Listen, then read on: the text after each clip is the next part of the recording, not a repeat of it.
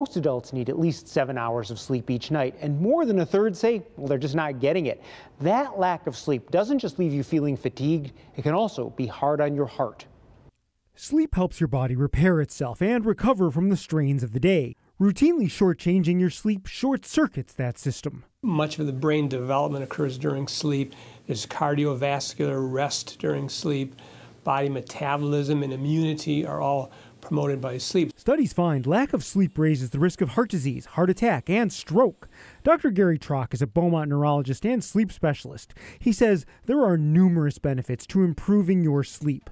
Stamina, attention span with mood, depression, maybe gaining weight, maybe tending toward hypertension. All those things could be helped in many cases by improved sleep. Longer duration, better quality sleep.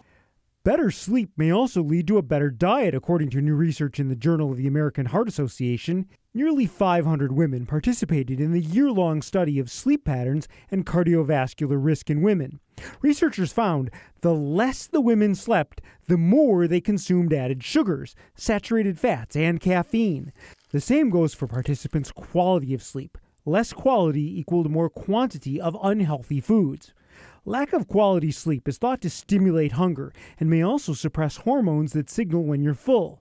The take-home message: good quality sleep is very important for managing your weight, and it plays a critical role in potentially preventing heart disease too. Problems like sleep apnea and insomnia are also linked to a higher risk of heart disease and high blood pressure.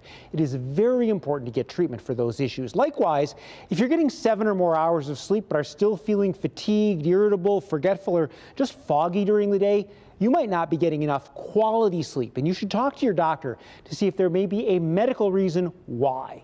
Back to you.